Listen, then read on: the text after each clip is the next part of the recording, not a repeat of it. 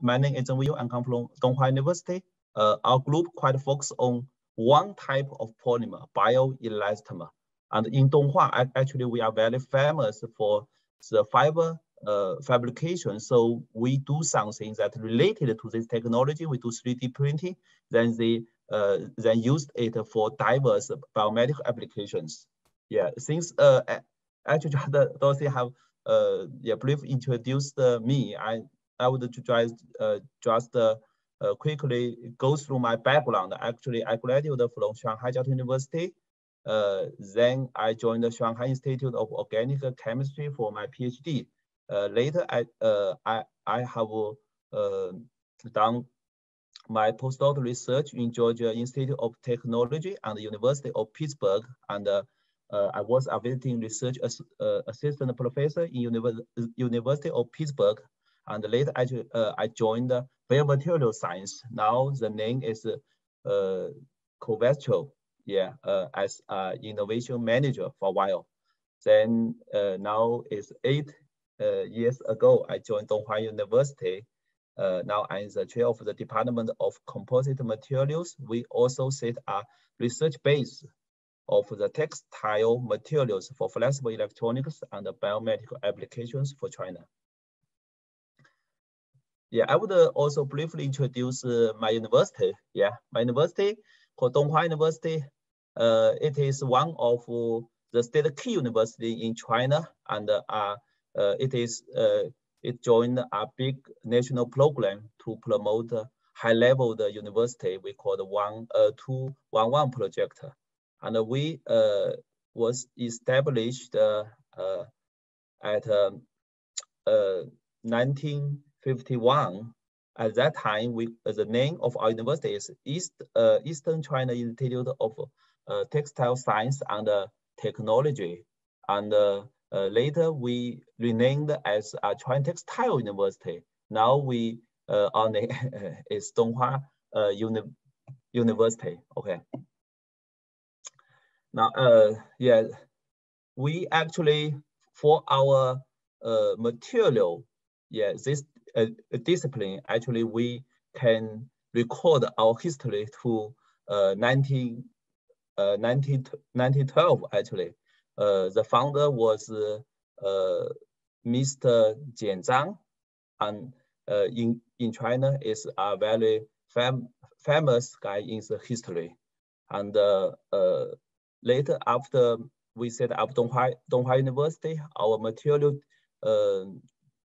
science and engineering, the founder actually is Dr. Baojun Qian and Dr. Bai Rongfang. They both got their PhD degree from Europe, and come back to China to build our department and college later. And later, yeah, actually Dr. Qian was the chairman of our university. Yeah. Actually, our disciplination is from name. You can know we are very famous for fiber. Yeah, we set up as the first. We produce the first Chinese synthetic fibers. Yeah, we have set up a national lab for fiber materials, and also we are technology source for all the 3 high-performance fibers in China. We have a lot of national research bases. For example, the state key laboratory for modification of chemical fibers and polymer materials. In the recent evaluation, national evaluation, every 5 years we give an evaluation. We got the score of excellent. Yeah, this is the only excellent score in the state key laboratory related to polymer field. Now we move to my research.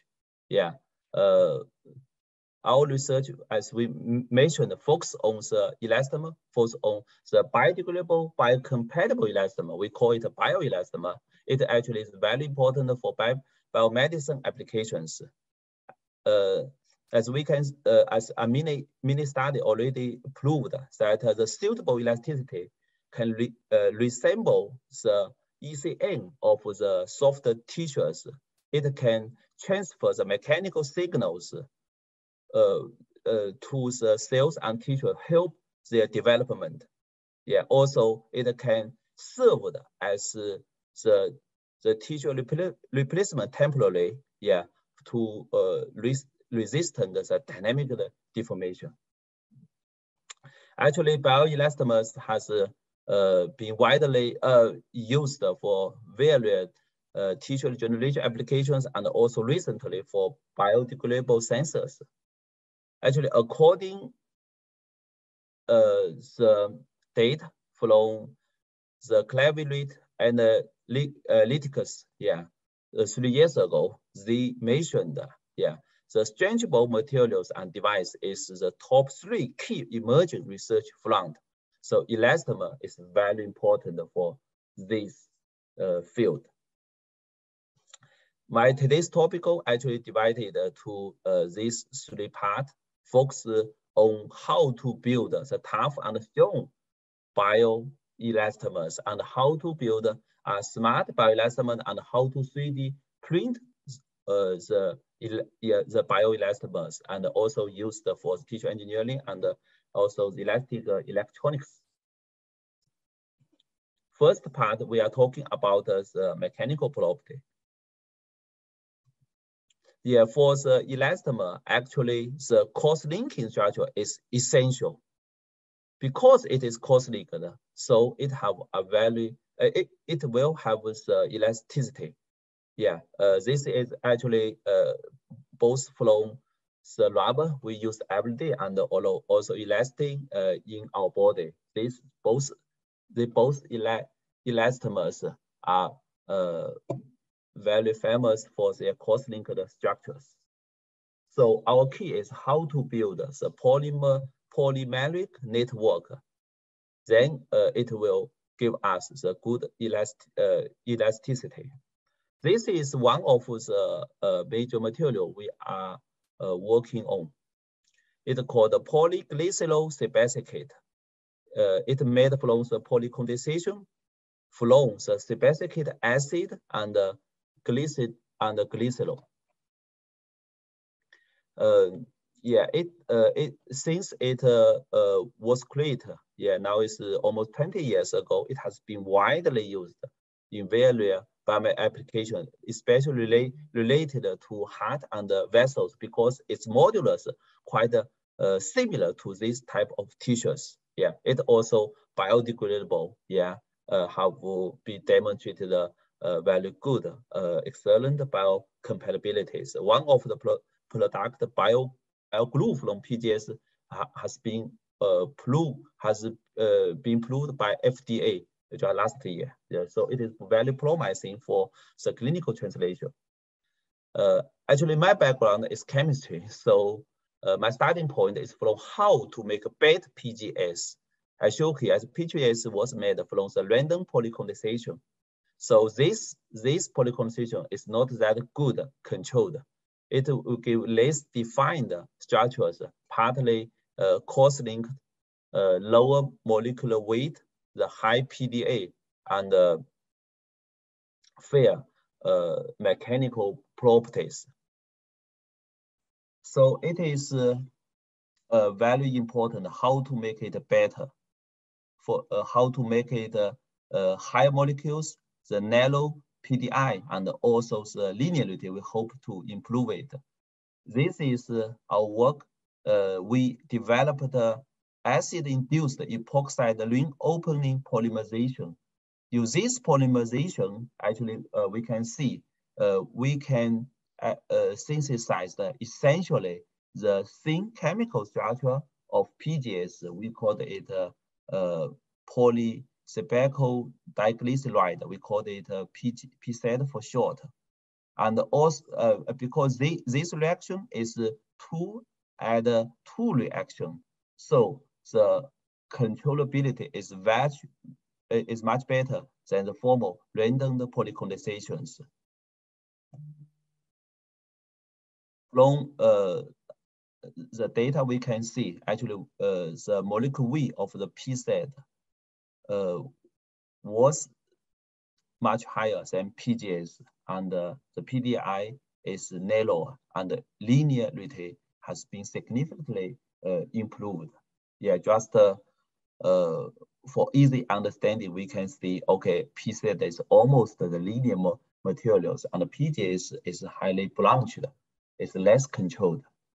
And after cross-link, actually we can see the PZ, the tensile strength, the maximum strength also has both enhanced compared to the PGS.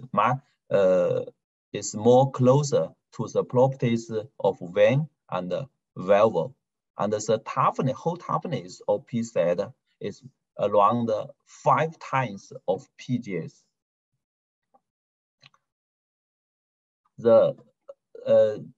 Then we are thinking how, after synthesize the main backbone, we are also thinking, can we improve the mechanical property further? Here, we use the basic idea is hybrid cross-linking.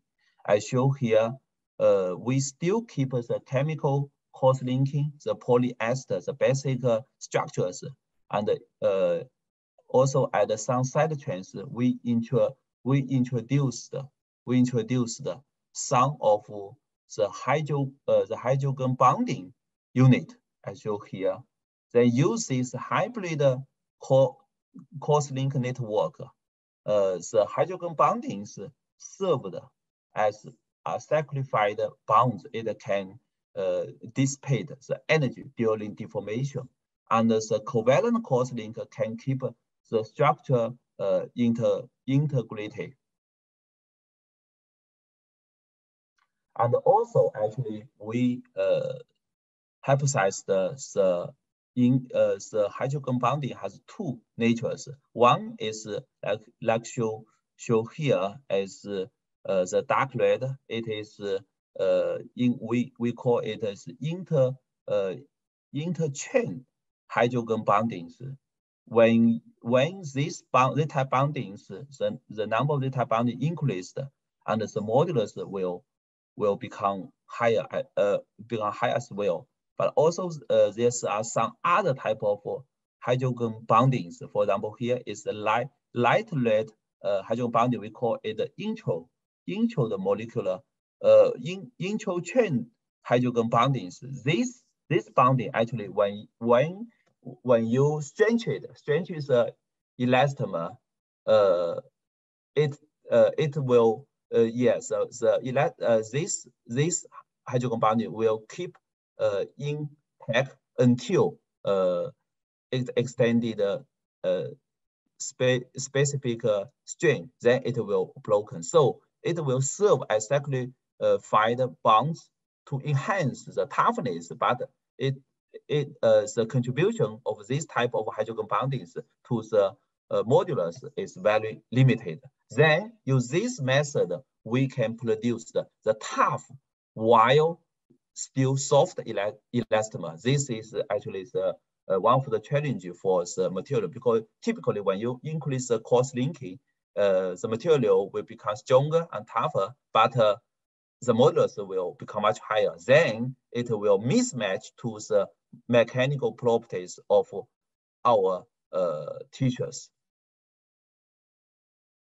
Okay, this is the result. We can see our elastomer can be stretched to 5 times length, and it is strong, can handle 2,500 times heavier weight, and from this stress with strain curves, we can see actually when you significantly increase the toughness, actual toughness was 11 times enhanced, and the slope actually essentially is Young's modulus still keep almost the same, much lower than other modification of PGS.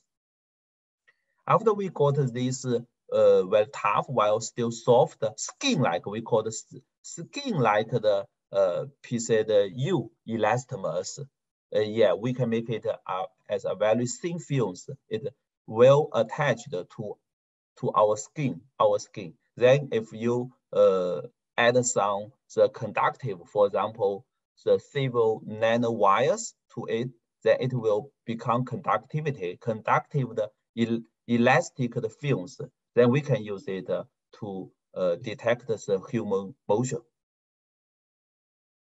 Okay, this is the first story. We are talking about how to use the hybrid core linking to make a better elastomers to control its mechanical properties. Then the second part, we're talking how to make smart bioelastomer. Today we will focus on the self-healing. What's the self-healing? It's just like our skin. When you cut it, give it some time, it will come back. The wound healing process inspired our researchers to think, hey, can we make something, similar to this skin? Yeah, just for example, we now we call it self-healing materials. It will significantly extend the serve life and enhance the use safeties and reduce the maintenance cost that can be used in various fields, for including the medical engineering. Here, we are also start from very similar structure as we just mentioned. Here, we just add some hydrogen bonding unit. We are not going to cross-link it. So it essentially a fully physical cross-linked network.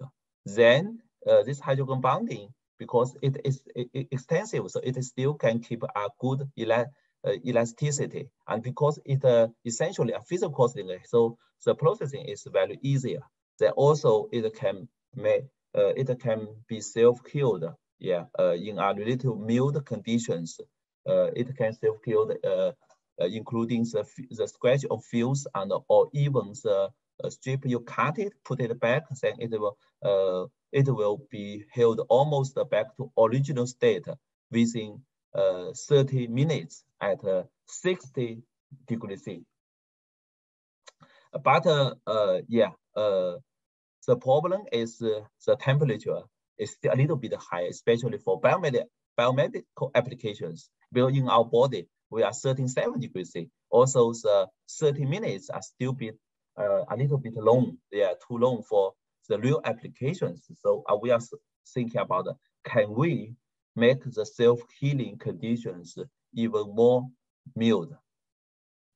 Here is our designs. We are use the acid-induced ring opening polymerization, the chemical synthesis method we just mentioned. Here we designed this very special diepoxide. Yeah, it contains this polyurethane unit. This unit is to produce the hydrogen bonding, but this hydrogen bonding is much weaker than previous ones. But here is from this synthesis, we can see actually each repeating unit, it will have one polyester unit, one polyurethane unit. So the number of this hydrogen bonding is extensive. Then the whole strength of this hydrogen bonding is still strong enough to give it suitable mechanical properties. Also, because each of the hydrogen bond is really weak, so the dynamic nature of this network is quite high.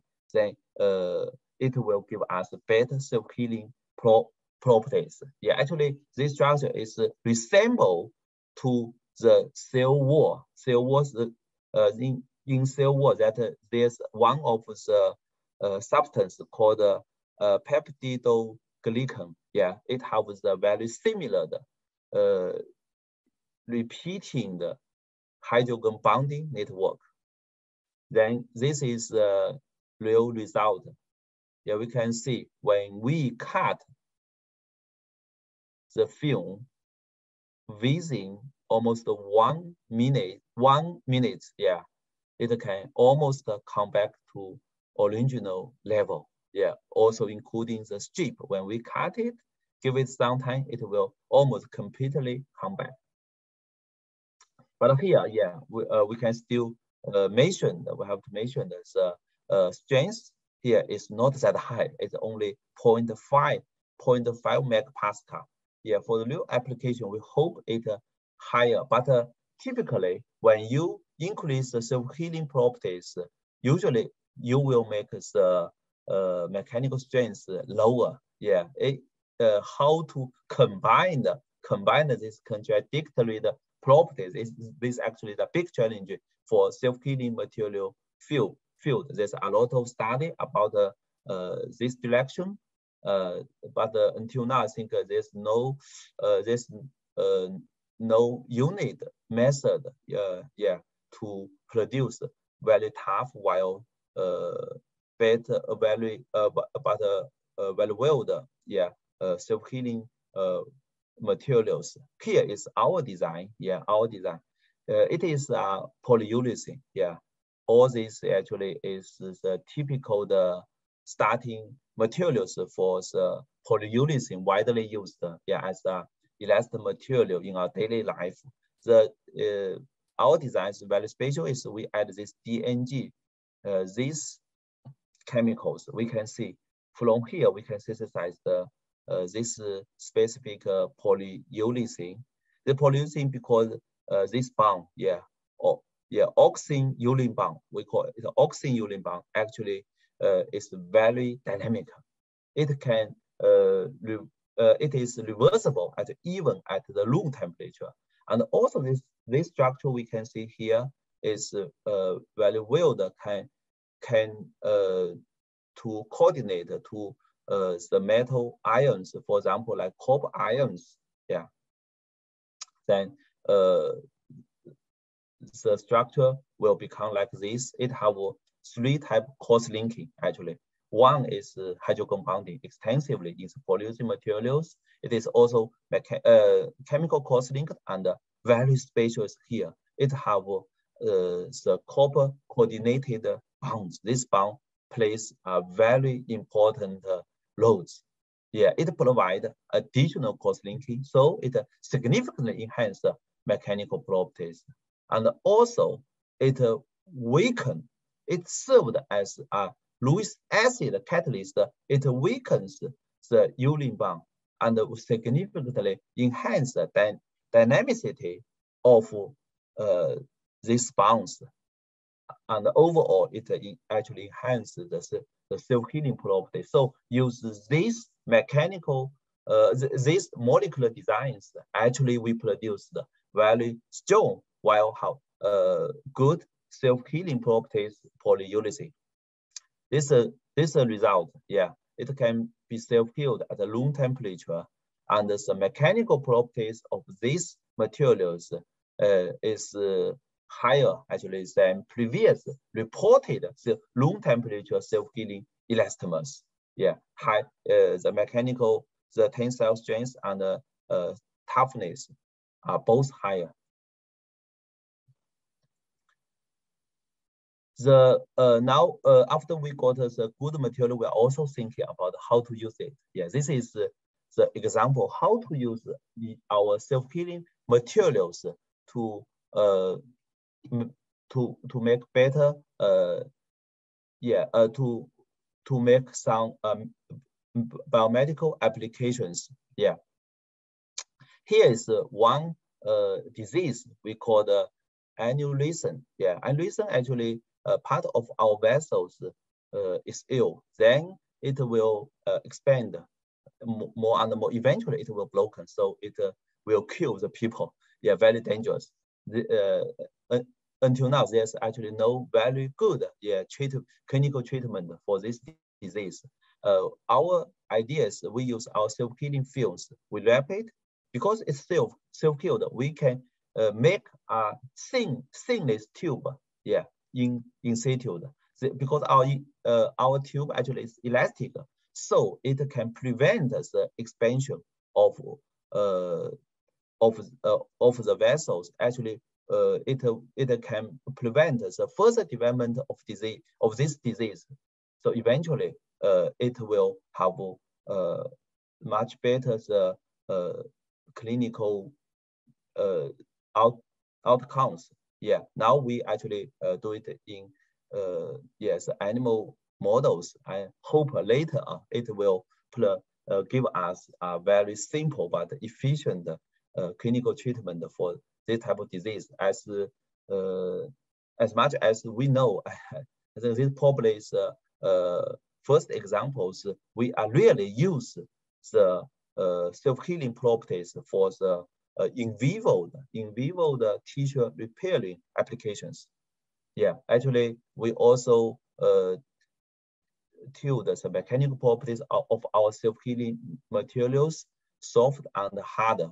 We can control the mechanical properties, then use it for the bone fix, and also can be used for the nerve, the connection of nerve. Both actually from the animal study, we look some promising the results. Later, we hope more and more biomedical applications can be found in self-healing materials. Yeah.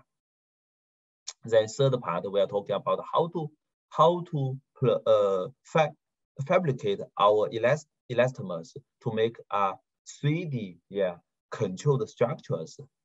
This is the material we just mentioned called PGS. It is core-linked, very good elastomer. But the core-link is very good for elasticity, but also it brings a challenge for the fabrications. Actually, we can see there's a lot of methods how to develop for these type of materials, but it typically takes some time, the time consuming. It is a multi-step process. The overall designs actually, the design freedom is very limited. Yeah, it very difficult for thick construction-wide applications.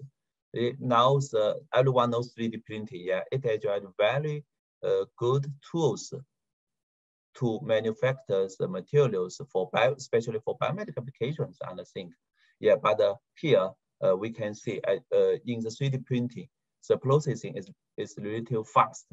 We hope our elastomers can be solidified rapidly when it was printed from the nozzle.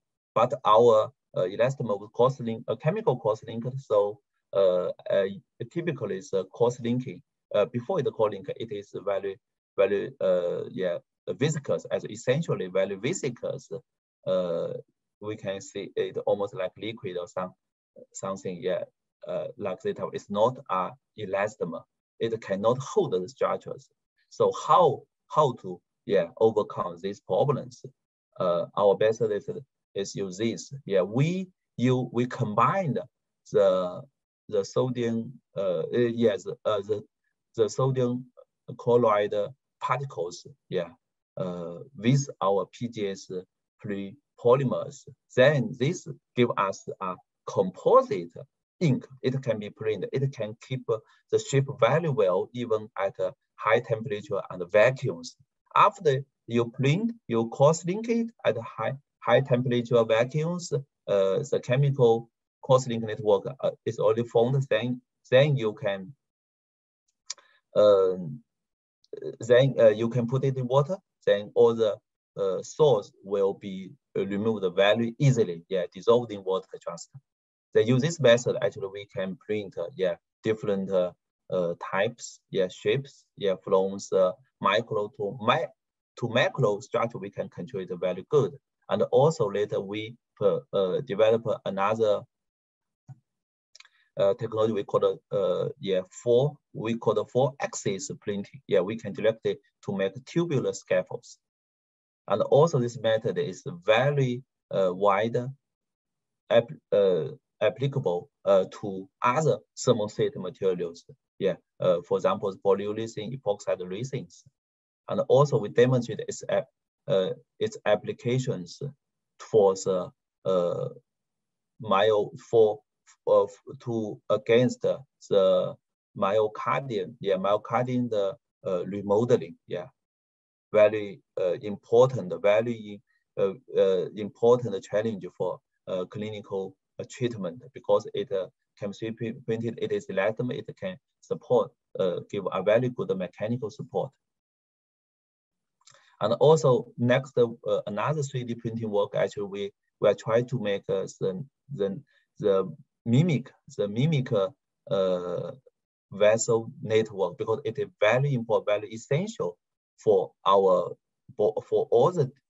all the teachers. But how to make it? There's a lot of reports in the field, but it is, you can say, it's relatively hard. It need a lot of advanced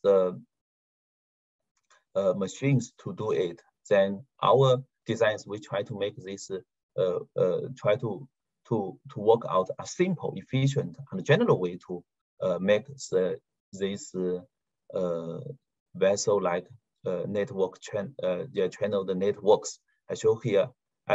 Actually our designs, how we use it, how we do it, we can see. Oh sorry, I probably miss a slide. Okay, we actually do 3D printing of the sugar. Okay, everyone know we eat the sugar. After we 3D printing it, then we coat our materials outside. Then we dissolve it. Then after we coat it, then we put it in water. The sugar will be dissolved out. Then it will give us a lot of connected channels. And also during the evaporation of our the polymer solution, evaporation of the solvent, actually we can control the conditions to use a phase separation mechanism to produce the permeable wall. Yes. So this is our result. You can see, yeah, it is a lot of connected channels and a lot of pores. Yeah.